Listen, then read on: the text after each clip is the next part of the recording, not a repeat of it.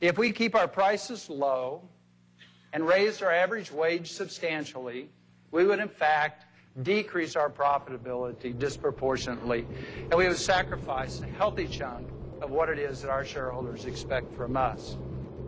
It is written in the New Testament, the love of money is the root of all evil. This does not say that money itself is evil. The fact that I shared a room last night with Tom Shoei, our CFO, while we were in New York, saved $200. The fact that my dinner was $10 last night saved money.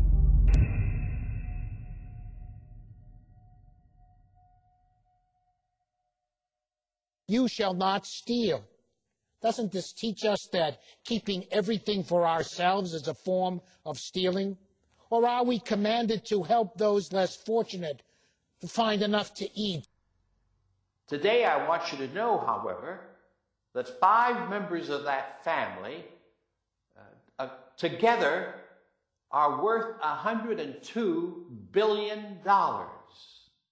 The widow and 4 children have in the last 20 years emerged on the list of the top 10 wealthiest people in the United States. They could easily take 10 billion of that and see to it that every employee of Walmart in the United States has health care, an adequate pension, and adequate wages. Well, Walmart, after the 9/11 attacks on the World Trade Center and Pentagon, they apparently decided that they needed to have a bunker. There's a facility for the Walton family in case of an apocalyptic attack, a residence that they can live in and reside in case they had to do that. There's a helipad behind the facility back there where they can come in by helicopter, and there's satellite uplink dishes back behind the facility. And most of it is underground, as you can see. You can't really see much from the gate, which is all fortified. Faith means nothing at all if it does not involve us in loving one another as neighbors, in compassion for the poor. When you hear these bells at Walmart, do you remember the people they're ringing for?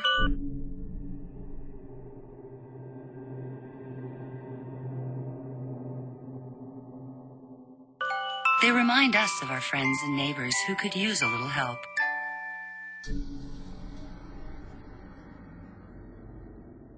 That's why at Walmart, we give back.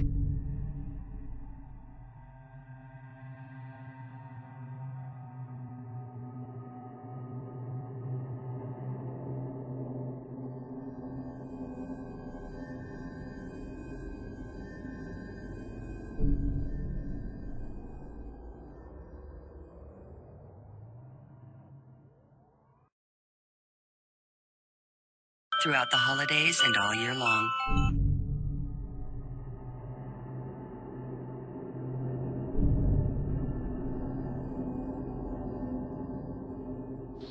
Of course, the most important beneficiary of this store is our customer. It's the customer who lives in that neighborhood. I was actually selling cars for about 6 months, but prior to that I actually had my own business. I was doing wood refinishing on boats, and I actually did quite well at that. So I'm getting a little too old for that.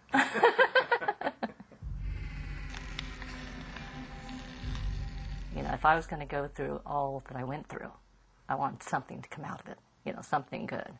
There was a truck to one side that had a camper shell, and there was a van to one side. I thought, you know, I've always said, you know, you don't want to be in a spot where nobody can see you. But I thought 4 car spaces from the front door, and I thought they had security outside. I thought, okay, well, I should be fine. And when I got out, there was 2 of them. Unfortunately, he caught me. I got outside, but he caught me, and that's when I realized he had a gun, because he had a gun in the arm that was holding me. And that's when they told me, get back in the car, I'm going to blow your head off. The year before, when I worked at the phone company, we had a safety meeting, and it was around Christmas time, and they had the sheriff's department out there, and they were talking about if you're ever in a parking lot and this happens, what to do. Don't go with them. If you go with them, you're likely not going to live, because I guess statistically that's what happens. They'll kill you. That's what first went through my mind, is that I'm not going to survive this.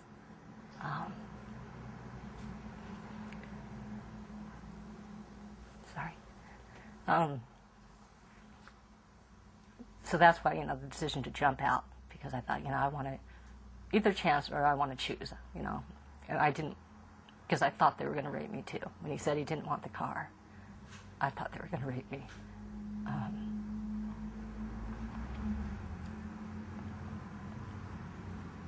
So when they got me back in the car after looking at the gun, I just kind of resigned to, like I couldn't, there was nothing I could do. And I just kind of went, you go kind of cold inside. This is the parking lot where Laura Tanaka faced her attackers. Inside the store, Walmart had more than 200 security cameras and 4 security guards on patrol. Outside, there was nothing. The police did recommend on-site security, and that there was none. That they had assured the people of the neighborhood that they would provide security and make sure it was safe for the neighborhood, and that wasn't done. It was evident that Walmart knew they had substantial problems in their parking lots. Walmart was aware that the majority of the crime throughout the states occurred in their parking lots. Despite the fact that 80% of the crime occurred in their parking lots, they had done almost nothing to protect the customers in the lots. Rape, murder, kidnapping, all of these shocking allegations, and they come from Walmart shoppers. Report of a Walmart parking lot attack. Tonight, North Texas police are on the hunt for a would-be kidnapper. A violent attack in the parking lot of an Orange County Walmart. At least one man tried to carjack, rob, and shoot a woman. Who shot and killed 33-year-old Mark Korenik in the store's parking lot. A bold and deadly shooting. It happened this morning at the Walmart. Taylor's woman is recovering tonight after fighting a thief in a Walmart parking lot. A man is arrested after a tire iron attack. It happened in a parking lot of this Walmart. The 2 teenage workers shot while gathering carts in the parking lot yesterday at this Glendale Walmart. It happened at 1:48 this morning in the Walmart parking lot in Riverdale. She turned to run from the subject and was shot in the back. Walmart has conducted research on crime in its parking lots, and critics accuse the company of a nationwide pattern of covering up that research, of failing to turn it over in lawsuits. Here's what Walmart did not want to show. As early as 1994, as you can see in this internal document, a Walmart study showed that 80% of crime at Walmart locations occurred in the parking lot. And when the company added roving patrols at several sites, the crime rate dropped to as low as 0. A district judge in Beaumont tonight is fining Walmart stores $18 million. Judge James Mahaffey is sanctioning Walmart for what the court believes was a pattern of deception. It involves the case of a Southeast Texas woman who was sexually assaulted and raped in the parking lot of Walmart. The court found that Walmart did not disclose that it had conducted a safety study, a study that found if Walmart would put employees in golf carts patrolling its parking lots, crime there would drop to 0. Judge Sherilyn Wood heard a case against Walmart in Houston, Texas in 1999 involving an assault in a Walmart parking lot. She says that in 17 years on the bench and over 25,000 cases, she's rarely seen such flagrant abuse of the system. It was very disturbing to see such an intentional course of conduct. It was corrupt. She's charging Walmart with cheating in court, and she's not the only one. This is one judge. Is there something in the drinking water in Arkansas that says perjury is all right? Another judge. Rarely has this court seen such a pattern of deliberate obfuscation, delay, misrepresentation, and downright lying. True. Unfortunately for the customer, they really don't care what goes on after you spend your money in there and come out into the parking lot to go home. Police found Holden shot to death along the side of a road in Stanton, Texas, 400 miles from where she was abducted. Megan was very special. We grew up together. We lived together. She's really, really going to be missed a whole lot because she has a lot of people that love her. She was just a very sweet person, and she never wanted a whole lot out of life, but she just wanted to live and be happy. That's all she wanted. Just recently, before she died, we were in her room listening to a CD. And we were singing together. And we could just be open with each other. We didn't care. Police say Megan Holden was chosen at random on the way to her pickup truck in the Walmart parking lot just before midnight. After that crime was caught on surveillance video, police say Williams, a Marine veteran with a history of drug offenses, sped off in Holden's truck heading west, where he apparently murdered the 19-year-old junior college student and dumped her body near some railroad tracks in the West Texas town of Stanton. I just think that there's a lot of things Walmart could have done. There should be somebody watching the cameras. Somebody should have been watching the cameras. Walmart has those cameras out there in their parking lot, and I thought that they were watching. A security camera without someone watching it is of no use at all. The abduction and murder that happened in Texas happened at a store where the loss prevention team was sent in to set up a security system outside that would track the union activity in that store. And the only reasons that they had the pictures that they did was because they had the union package on the outside of the store. Walmart focuses on protecting their property and not their patrons. I mean, a multi-million-dollar company, couldn't you pay somebody $12 an hour to watch a camera? If people are putting profits before safety, they're putting profits before human life, I don't think there's anything you can say to them. A man is suing the Walmart in Newcastle, saying his mother died after a botched robbery attempt in the store's parking lot. The random shooting happened here, that 3 people are dead and 3 others injured. The shooting happened right in the middle of a busy shopping day. At least one man tried to carjack, rob, and shoot a woman. In the Walmart report of a Walmart parking lot attack. Tonight, North Texas police are on the hunt for a would-be kidnapper. A bold and deadly shooting. Shooting North Texas. Random shooting, kidnapping, and killing of Florida. Shooting happened. Tonight, North Texas police are dead and 3 others injured.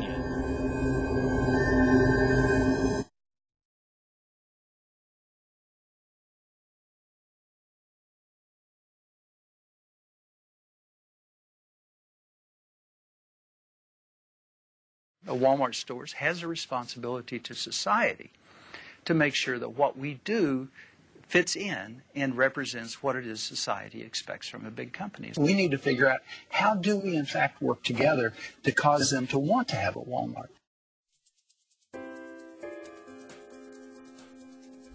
On December 6th, there was an article on the front page of our local paper, and it said that Walmart was going to build a super center on the corner of Queen Creek and Alma School, which is just a very short distance from my house. And this particular location was within our planned community, and it was within walking distance of an elementary school and a junior high school.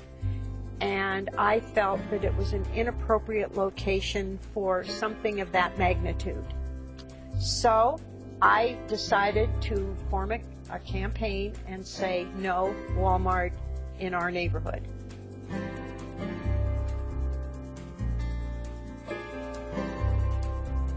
Living as Christ has taught us, we begin to transform the world. This transformation is visible in the reading that we have from Acts. We're really trying to show why the work that we're doing is the work of the gospel.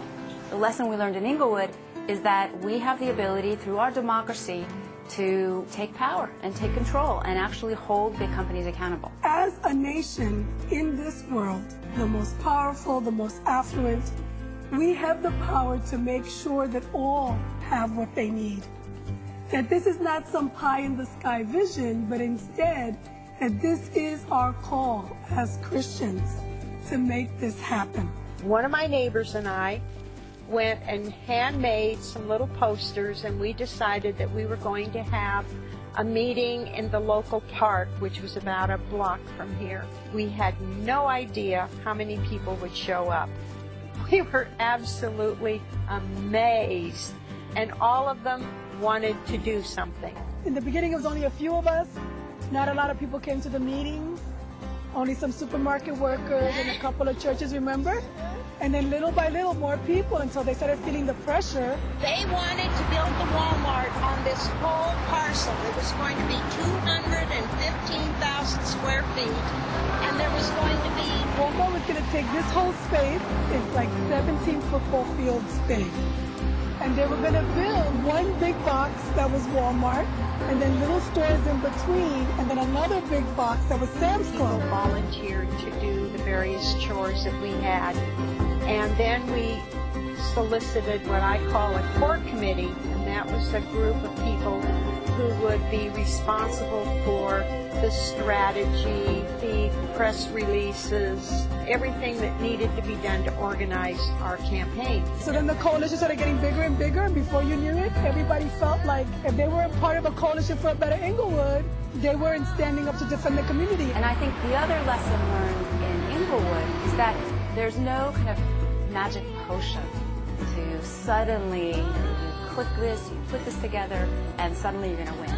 It's a hard process. There are a lot of things that you have to put in place, but when you put those things in place, you can win. It includes the ability to organize regular people, small business owners, workers. We got our message focused. We hammered away on the phones, hammered away on doors. People saw us coming and going when they went to church. Every time they went to a store in Inglewood, there was a flyer about our effort. We held rallies. It includes legal strategy, enough resources to have the research, to be able to make your case, to be able to have the materials. It includes the ability to get at your message through the press, to do media events. Grew to 187 volunteers, and we had block captains, and we had area chairmen. We proceeded to gather signatures on our petitions. And we started out with 1,500 signatures, and by the time we got through, we had 4,000 signatures. And they were all from people within our, what I call our area code, or zip code. Zip code.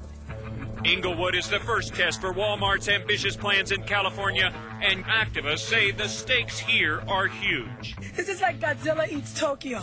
This is much bigger than David and Goliath. All of the information that was coming from Walmart kept saying it's a done deal. There's nothing you can do about it. We have our zoning. Don't waste your time. But we knew better. Then we had numerous public meetings to let the public know what was happening, what the status was. It is not like they came into the small towns in the South or towns that have no business and they brought in business. No, this is something completely different. They represent from Bentonville, Arkansas, plantation capitalism. The future of this community depends on our ability to stop the monster in its tracks. Walmart sponsored the ballot initiative after Inglewood City Council opposed building a Walmart supercenter on the site. Today, Walmart opponents charge the initiative, Measure 4A, hijacks the city's planning process. It is 71 pages of legal fine print that seeks to cut the community out of its own development process. What they did was essentially tell the city of Inglewood, get out of here. We are the biggest corporation in the world. We can go in and essentially buy an election. We held public meetings. We did our letters. We held private meetings with city council members. We were out on the street and doing the work to ensure that people understood that to those whom much has been given, much will be expected. I'm sure the Walton family believes that they're a good Christian family. Not if they're going to make billions at the expense of poor workers. And I'm sure there's a lot of people that think that they're good Christian companies. Not if they're going to make money off the backs of people who are suffering. A lot of people sacrificed an awful lot to have all the freedoms that we have. And that flag, to me, represents all of our freedoms. Our freedom to fight Walmart, our freedom to live where we want to, work where we want to, have a say in our government. They can say and believe whatever they want about, trickle-down theories of capital and whatever else, whatever other nonsense they want to invent to hold on to their capital. But then as Christians, we don't have that option. But that's not our option. That we're not about capital. and we're about people. We came before the city council for the final vote, and the council voted 6-0 to deny Walmart and Vestar, the developer, the right to build the store on that property. Residents of Inglewood, California are voting today on whether to approve the construction of a new shopping development dominated by Walmart. That night, we gathered at a local restaurant, hoping for a miracle, but braced to go back to court if the measure passed. And now the votes are coming in on a proposed Walmart superstore in Inglewood. 3,000.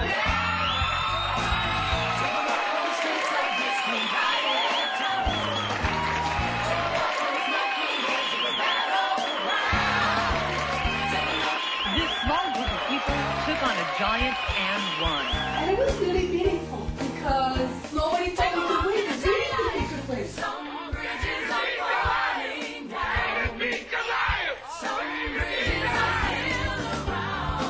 The city council in Monroeville, Pennsylvania handed Walmart their hat today. Walmart packed its bags in Cobb County, Georgia. Community resistance paid off at Hickory, North Carolina. Walmart hit the road. Anti-Walmart candidates sweep the Helotes, Texas election. Another trip down the long and dusty for Walmart in Biloxi, Mississippi. When you have a group of people, a small group of people, who don't want you in a community, does that mean you're not going to go there? Thornton, Colorado defeated Walmart. Walmart loses to Plainfield, Illinois. Las Vegas, Nevada defeated Walmart. When Walmart defeated you have a group Lakeway, of people, small group, Walmart defeated who don't want you in a community. Walmart loses to Charlevoix, Michigan. Walmart beaten in Walmart loses to Chicago, Illinois. Walmart zoned out. Flagstaff, Arlington, Texas rejects Walmart. Washington. Victory, Colchester, Connecticut. Success, Centerville, Utah. Victory, Harrison, New Jersey. An anti-Walmart slate was elected to city council in Deptford, New Jersey. Voters rejected Walmart in Lebanon, Pennsylvania.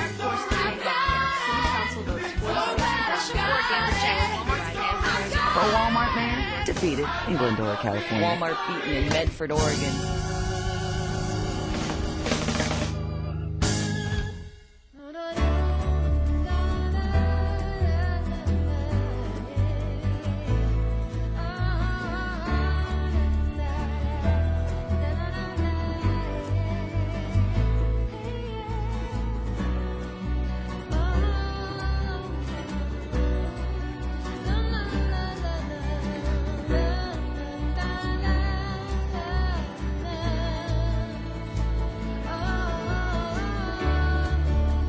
Who's going to take the picture, you? 1 million people a year visit Washington's adult home at Mount Vernon. And on this President's Day, there was disbelief that anyone would dream of disturbing his boyhood farm. Because there's plenty of places for a shopping center, but there's only one Washington farm. Surveyors have already marked off the property line for the Walmart. No, that's history. They shouldn't destroy a piece of history like that.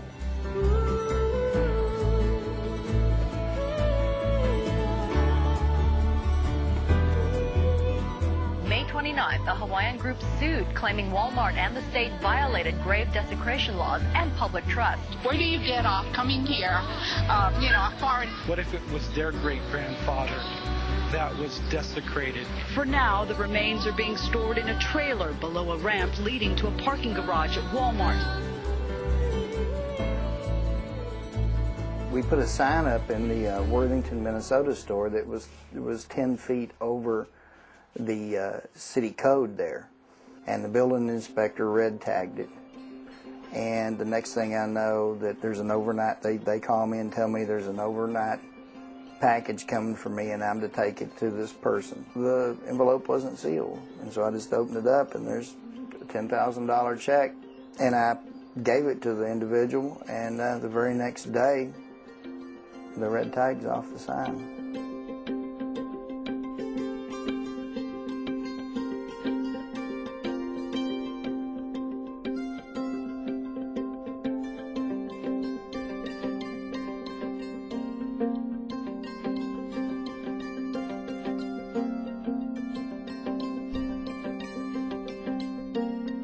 When you have a group of people, a small group of people, who don't want you in a community, does that mean you're not going to go there?